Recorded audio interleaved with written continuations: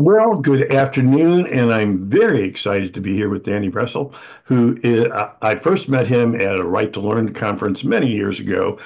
He's actually written some things for our state journal, and I'm just very excited to have him here today.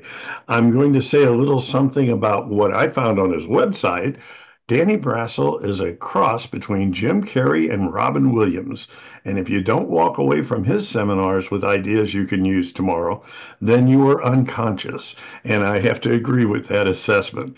So I'm going to start by asking Danny to tell us a little bit about his background, and then we'll move into some questions. So, Danny, I'm going to shut up and turn things over to you, and it's all you. Tell us a little bit about that background. Or should I say Jim? I don't know. Okay, wrong.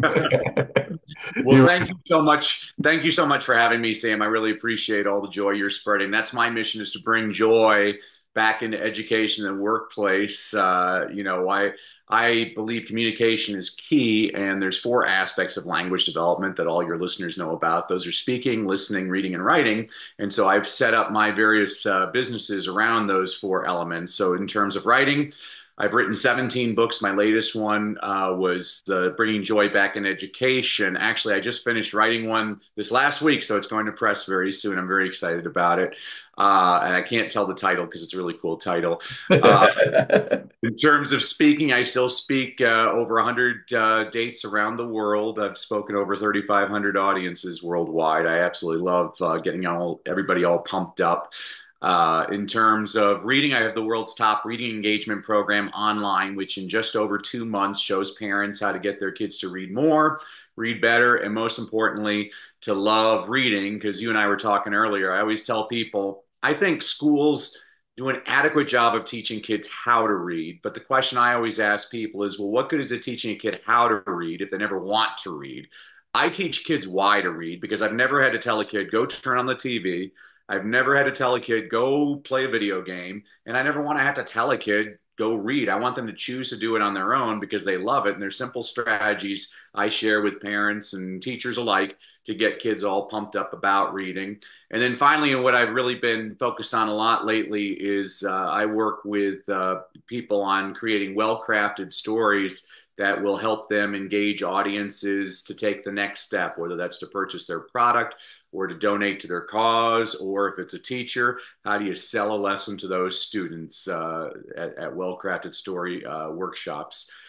So I'm just really delighted. You can take me any direction you want, Sam. Okay, well, the first direction I'd like to take you is you know that I am an incredibly strong advocate of the joy of reading, and you've got to send me the link to that new book, by the way, to make sure that that gets where people can get to it. And you've done, I know just recently you've done a number of podcast around that topic of the joy of reading.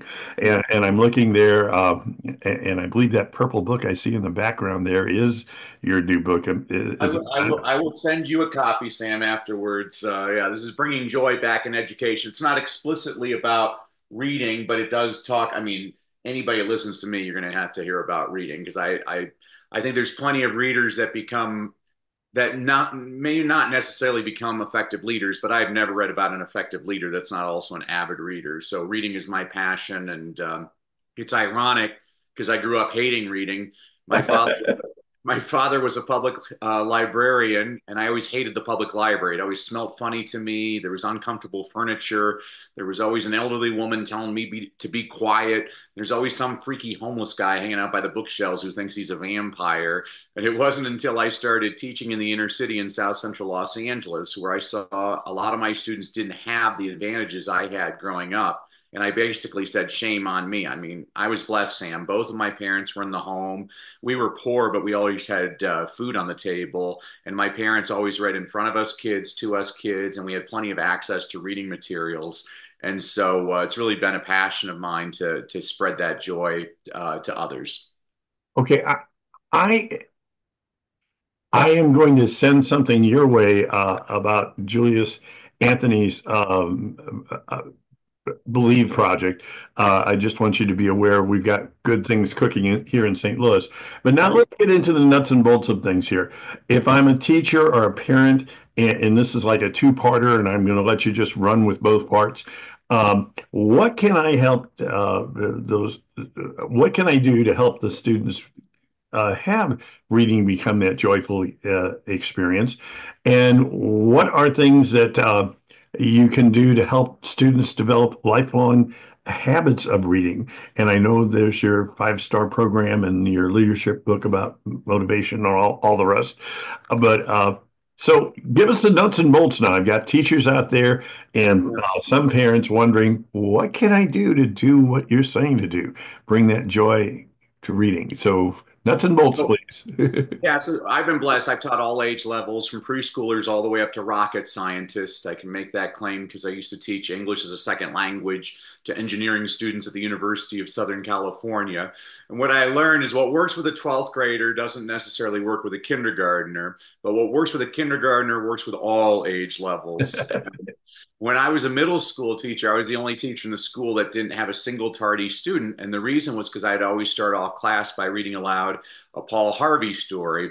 I don't know if you're as old as me, Sam, but I think older actually, but go oh, at this point, ahead. you chop off my head and you count the rings. But I grew up listening to Paul Harvey every day. He'd come on the radio at 12:15. He'd be like, "I'm Paul Harvey with the rest of the story." And for 5 minutes, he'd tell you a story, and you're trying to guess who's the person he's talking about or the company or whatever. And my kids absolutely love those stories. But the problem with those books, there's four of them. They're all out of print. You can still get them on Amazon, though. Each of them has 101 rest of the stories. And my students loved them, but a lot of those stories are about people like Sears and Roebuck. Well, today's kids don't even know what Sears Roebuck is. And so the Leadership Begins with Motivation book you were talking about that I wrote, this is basically an homage to Paul Harvey, where it's updated with people like Jeff Bezos and Elon Musk. And it was kind of interesting, Sam, because when I finished writing the book, I actually read the book and I was like, huh, completely unintentionally, most of my examples were of white male Americans. And so the book that I just finished writing last week is stories primarily of women, minorities, and international. It's actually the most fun I've ever had writing a book. And you're going to have this problem with me. I tend to give long answers to short questions. That's a good thing. Yeah. For teachers, you got to find out what kids are interested in. When I was teaching second grade, I had a boy, Kiara. And Kiara's first grade teacher told me, Kiara don't know nothing. I'm like, well, thank you for that. Well, Kiara, who don't know nothing, comes into my classroom one day and he's like, and this is a long time ago, he's like, hey, Miss Brassel, you see Barkley last night? He had 18 points, 16 boards. I'm like, thank you, Kiara. Because from that day forward, every day after lunch, I'd sit Kiara on my lap. We'd read the LA Times sports page together. And wouldn't you know it, by the end of the year, Kiara was my best reader in class. And all that kid ever read was sports. But I always make this point to parents. The little boy who only reads Captain Underpants is going to become a better reader than the little boy who refuses to read anything. Captain Underpants is the gateway drug to Shakespeare, but you got to get the kid hooked first. You know, it's one of the things I see. This is kind of just a theory of mine. I mean, when I was teaching the little ones, that I think it's like 96% of kindergarten through second grade teachers are female. And then they just assume if you're a guy teaching little kids, you're either a pedophile or you're homosexual. I'm neither of those things. I just enjoy, I actually love teaching the little kids. They're great because they don't know what they can't do yet. And my theory is that you get a lot of women teachers and they're reading books that they loved growing up, which I totally encourage people to do. You read aloud your favorite books, you read them in a different way. But the problem is, it's illustrated in one of, I don't remember which one, but in one of the Diary of the Wimpy Kid books. I love it because Greg Heffley's mother decides she's going to start a mother-son book club. And so she invites all the boys from the neighborhood to come bring a book to her mother-son book club. And the books that she's brought are like Sarah Plain and Tall, Little House on the Prairie, Little Women, Anne of Green Gables. And the boys have brought like How to Cheat at Video Games, Dinosaurs, Monster Trucks, the Book of Bodily Functions. And I'm like, that's what reading is to little boys. I was so pleased. There's a friend of mine who invited me to we went to a football game last year and he had another friend with him and his friend had two sons that hated reading. He's like, well, is there anything I can do? I'm like, well, what do your boys like? He's like, oh, they love they love monster trucks and stuff like that. I'm like, well, take them to the library, get them monster truck books. He's like, yeah, but that's not what they really read in school. I'm like, no, no, no, no. Get them whatever they want to read. The more they read, the better they'll get. So we went to another football game this year and he showed up. He's like, oh, I'm so glad you're with us, Danny. I just wanted to tell you, you're a genius. My boys are reading like crazy. Every Friday they beg for us to go to Barnes and Noble so they can buy comic books and Marvel books. And that's what reading needs to be. It needs to be this fun thing. And I think that that's what too many people. I was with a fourth grade teacher and she told me, Mario don't know nothing. I'm like, well, Mario, thank you for telling me about that about Mario. He doesn't know how to read, really? I was with Mario for an hour, and Sam, in an hour's time, Mario must have texted at least 15 people. He sent several emails. He was surfing the web. He is highly literate. She is using a definition from 75 years ago. And so, like, when I'm working with parents, one of the first strategies I always share with parents is President Bush Sr. signed a very important law in this country over 30 years ago that said every television set in America has to have closed captioning. So the first strategy I share with parents is turn on the closed captioning. And they always look at me and they're like, well, wait a sec. If the show's in English and the subtitles are in English, what good does that do? I'm like, well, that's a fair point, but let me make a point. Have you ever watched a show with subtitles and not looked at the subtitles? It's actually very difficult to do. Your brain is actually drawn towards the text. And there's actual research to support this. If you look at reading scores around the world, the more kids watch TV, the lower their reading scores are in every single country on the planet, except for one. The country where kids watch the most TV has the highest reading scores in the world. It's Finland. And people always ask, well, how can that be? I'm like, well, because Finland makes really bad TV shows. And so what they had to do is they import all these old American sitcoms like Welcome Back, Kotter and Happy Days and Good Times. And they're all subtitled in Finnish. The kids are constantly reading. It's one of the easiest strategies I share with parents all the time. I'm like, hey, turn on the closed captioning. I mean, the entire foundation of my reading program for parents is based on two numbers. These are very important for the audience to hear. The numbers are 67 and 20. So a lot of people say it takes 21 days to change a habit. To those people, I'd like to ask, show me the research on that one. It's a completely fabricated number. I know exactly where the number comes from. It comes from a wonderful book written in 1960 called Psycho-Cybernetics by Dr. Maxwell Maltz. Now, Dr. Maltz was a plastic surgeon, and in the preface of his book, he said he noticed it took most of his patients 21 days to get used to their new face. Well, a lot of personal development, self-help gurus, a lot of people I respect, by the way, they started telling people it takes 21 days to change a habit. That is a complete nonsense number. Well, in 2009, researchers at the University of London did a habit formation study, and they determined it took anywhere from 18 to 254 days to change a habit, and the average was 66 days. Well, I don't like the number 66, so I throw in a bonus day. 67 days to change a habit, and it actually depends on the habit you're trying to form. So, for example, if you want to drink a glass of water before breakfast, that might take 18 days. But if you want to quit smoking, that could take 254 days. And this is why this is important, Sam. Let's say you go on a diet, you follow it religiously for 21 days, but then you fall off the wagon on day 22. Well, you blame yourself, which is wrong because the research is showing that on average, it takes at least 3 times longer than that to form a habit. So the first number is 67. The second number is 20. Now, researchers were trying to figure out what are the similar characteristics of successful students around the world. They stumbled upon something that completely flabbergasted them. The number of minutes spent reading outside of school. So they looked at the low kids, the average kids, and the high kids. Starting with the low kids, the kids in the 20th percentile, F students, some of your worst students, they average less than a minute a day reading outside of school. That didn't surprise anybody. It's probably why they're at the bottom of the class. But the next number did surprise the researchers.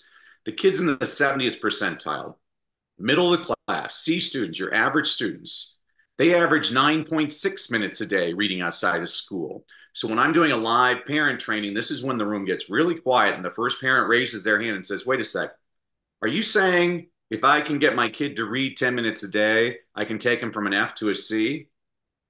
That's exactly what I'm saying. There's actually over 200 different studies that have demonstrated this. But the next, I'm going to stop you right there and ask yeah, you, say that again, because I just want everybody to hear that again. Say that yeah. again and then continue. Yeah, so there's over 200 studies that have demonstrated that number. So this is all I if you want an opinion, go talk to your brother or your sister. You want a fact, I'm going to give you research. I think everything should be based on research. I never understand why people just throw out these obnoxious ideas. I'm like, there's no research to support that idea. So there's lots of research to support this idea, but the next number blew the researchers away. The kids in the 90th percentile, we're talking some of your top students, A minus students, do they spend 3 hours a day outside of school reading for fun? No. Do they spend 1 hour a day reading outside of school for fun? No. The average was just over 20 minutes a day. That is the entire basis of my program is where can we find those 20 minutes in your single day? And there's two things you need to know about.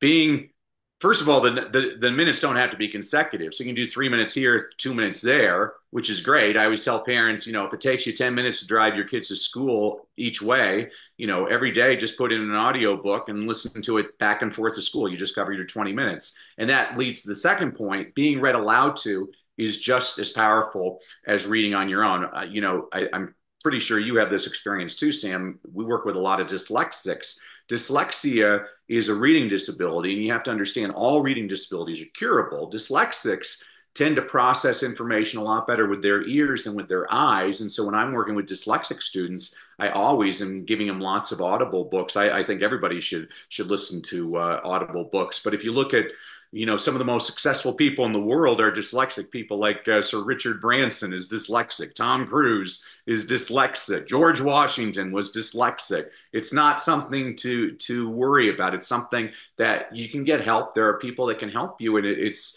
a different ability. I've never liked the word disability. It's just a different ability. It's your special ability. And so those are those two numbers. 67. My program is designed in just over 2 months. We're going to create a reading habit to get your kid to get excited about reading because the more excited you are to read, the more likely you are to read, and the more you read, the better you get. So there's your 10-minute answer to your 30-second question.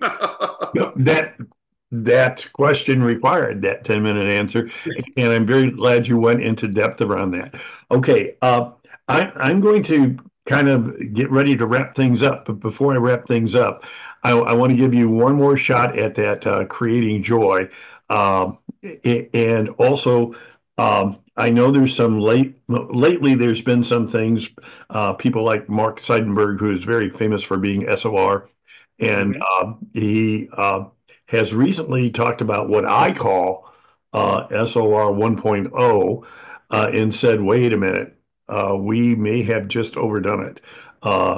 We yes, you need that direct, explicit instruction early on in the process, but, and this is a direct quote from him, the purpose of reading instruction is to enable students to achieve escape philosophy, which basically saying, um, yes, you start with that strong explicit set, but then you move to that implicit set, what I sometimes call creating that self-extending system and getting the kids to use all these different reading skills and knowledge in language and let them develop that basically implicitly on their own.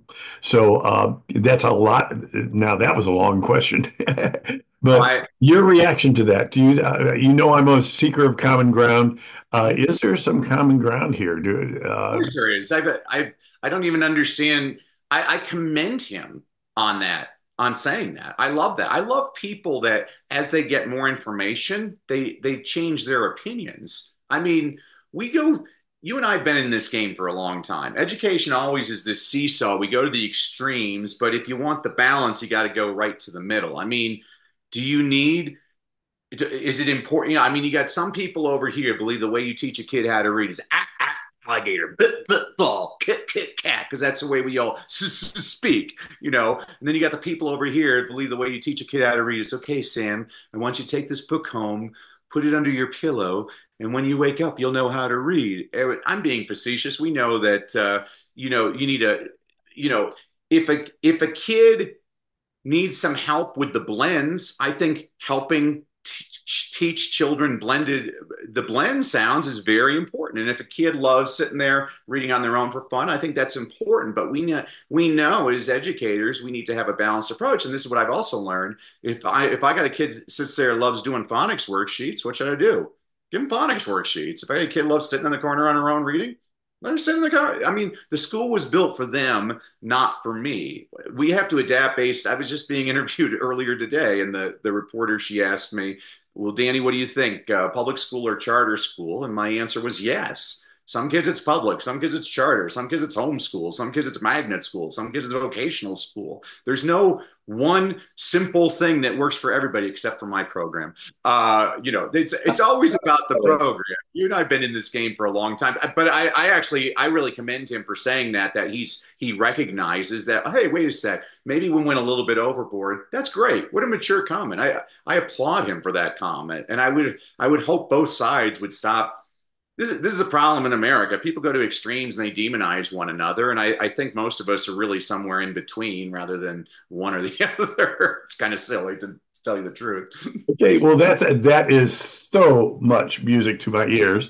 Uh, my last question is simply, did we leave anything important out? Because this is your chance.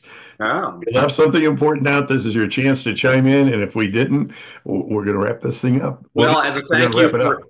yeah, as a thank you for everybody listening to me, I want to give everybody a couple of freebies. So if you go to freegiftfromdanny.com, again, freegiftfromdanny.com, I'm going to give everybody a complimentary e-copy of my book, Read, Lead, and Succeed. This is a book I wrote for an elementary school principal who was trying to keep his faculty and staff positively engaged. So I said, okay, I'll write you a book.